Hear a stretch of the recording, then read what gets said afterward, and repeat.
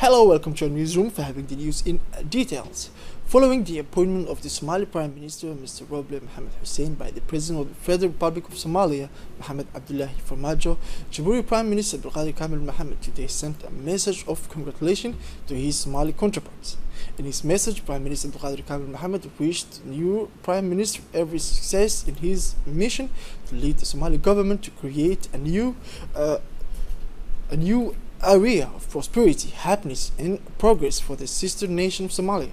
At the same time, the Djibouti Prime Minister assured the new Prime Minister of his country support the future reconstruction and pacification of Somalia.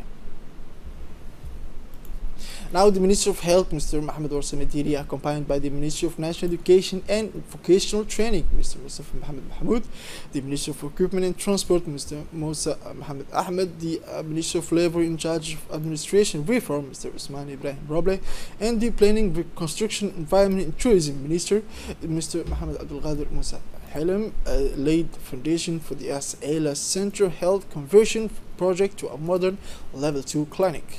Upon their arrival in As'ela district, he was received by the Sultan of Gobha district, Mr. Habib Mohammed Boko, and members of parliament and local authorities.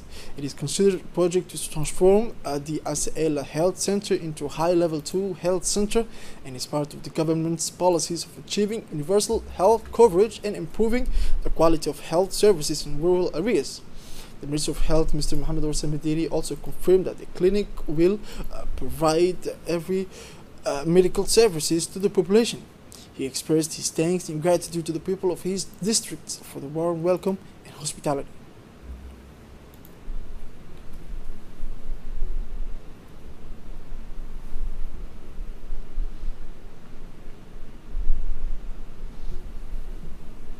Under the high patronage of the Islamic Affairs, Culture and Endowment Waqf Properties Ministers, Mr. Mohamed Hassan Bari, the French Ambassador to Djibouti, Mr. Arnaud Guillois, and the French Institute of Djibouti, the launch of the Open Day entitled Vive Djibouti at the Institute took place this morning.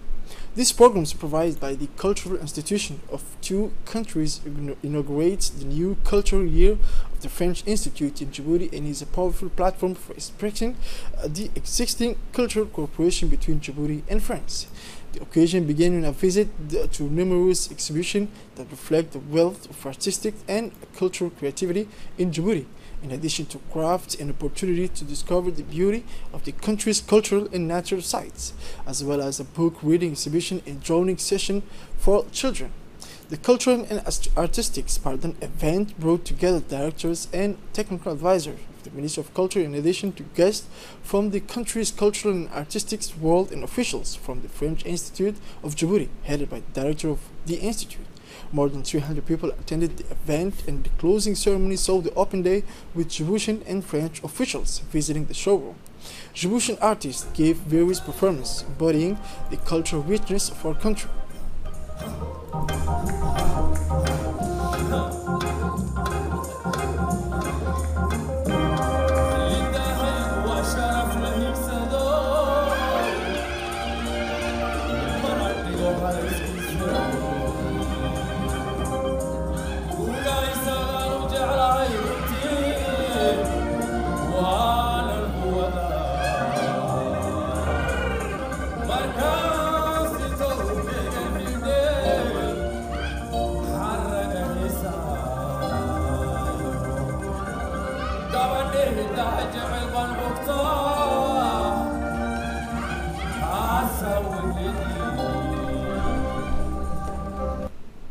The ceremony was distinguished by a speech delivered by the French ambassador, where he expressed his joy at this opportunity, which represents cultural reunification at the French Institute of Djibouti.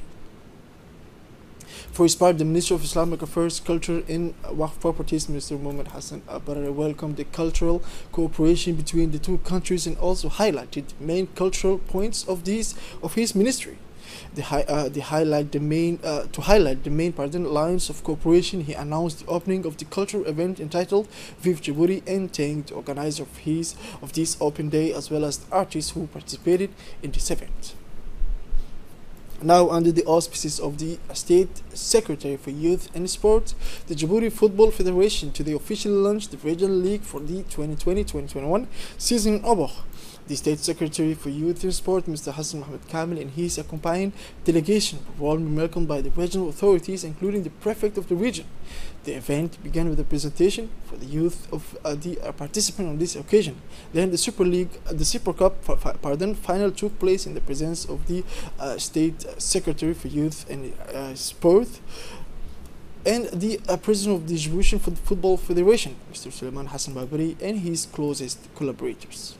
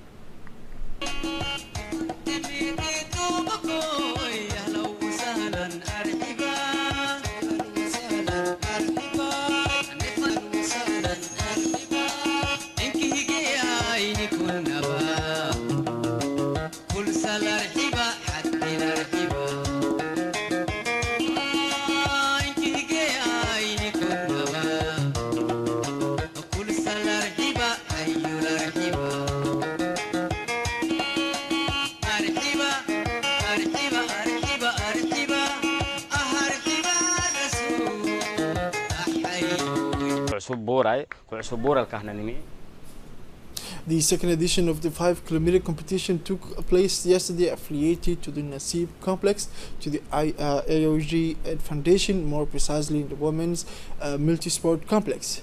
This event brought together the parents of the players and civil society who provide daily support to the young athletes of this neighborhood. Among the different sport competition that took place in the complex, there was a 5-kilometer competition, a football match, and a 5-kilometer walk organized by the women of the Nasib complex, dedicated to the First Lady, Mrs. Khadra Mohammed Haid.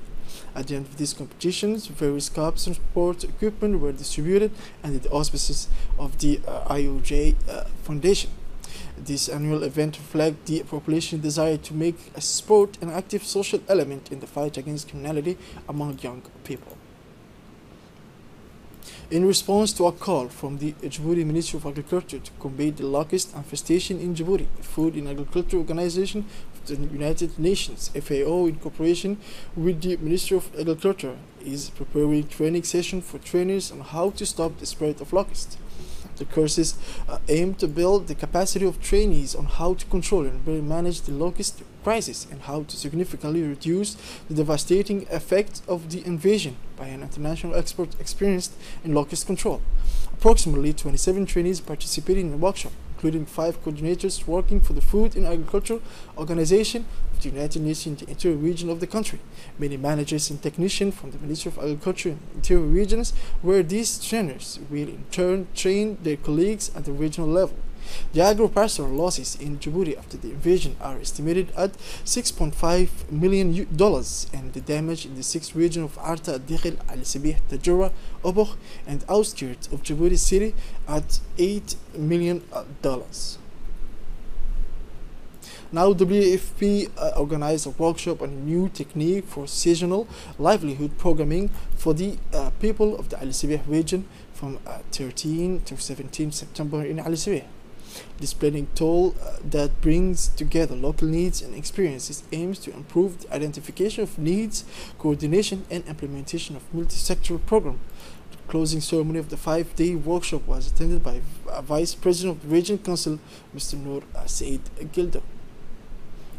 Now, with great sadness, we inform you the death of Mr. Hassan Noor Alale, who died yesterday in England, and brother of the talented artist Abdul Noor Alale, and the deceased was born in 1960, leaving behind a widow, 5 children, and 5 grandchildren. With this great loss, we ask God Allah that the deceased be blessed with His mercy, and that his family and loved ones inspire patience and comfort. Moving on to international news in South Africa.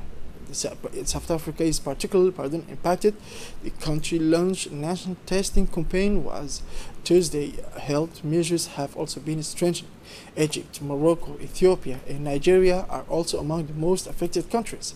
The African Center for Disease Control and Prevention reported on Friday 1,379 confirmed cases of COVID-19 on the continent, 1,131,100 recoveries, and 33,000 deaths.